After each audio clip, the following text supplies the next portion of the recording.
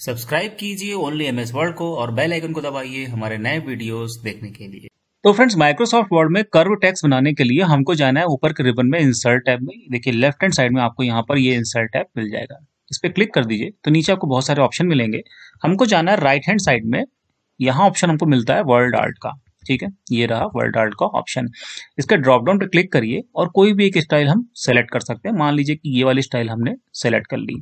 तो जैसे ही हम इस स्टाइल पे क्लिक करेंगे एक टेक्स्ट बॉक्स बन करके आ जाएगा पेज पे। अब यहाँ पर अपना मैटर हम टाइप कर देते हैं। मान लीजिए हम यहाँ लिख देते हैं how to curve text in Microsoft word. ठीक है, उसके बाद इस टेक्स्ट को सेलेक्ट रहने दीजिएगा। जैसा कि आप देख रहे हैं सिलेक्शन का मतलब यहाँ चारों ओर आपको ये सर्किल छोटे छोटे दिखाई पड़ रहे हैं। ठीक है, सेलेक्ट रहने दीजिएगा। उसके बाद ऊपर रिबन पे हमको जाना है फॉर्मेट में। ठीक है, ये रहा फॉर्मेट का ऑप्शन। ठीक, फॉर्मेट के ऑप्शन में हमको जाना है टेक्स्ट इफेक्ट पे।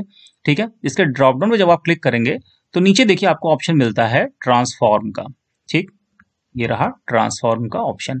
ट्रांसफॉर्म जब अपना कर्सर ले जाते हैं देखिए पहला ही ऑप्शन हमको यहाँ दिख जाएगा कर्व का। ठीक है, ये देखिए कर्व यहाँ पे दिख भी रहा है आपको बना हुआ।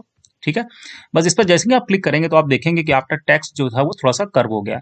अभी पूरी तरह से कर्व नहीं हुआ, तो पूरी तरह से कर्व करने के लिए देखिए नीचे वाला सर्किल जो है, ठीक है, इसको पकड़ करके इसको हम नीचे तक एकदम कर देंगे, खींच देंगे। ठीक है, तो ये देखिए यहाँ पर टेक्स्ट पूरा कर्व हो गया।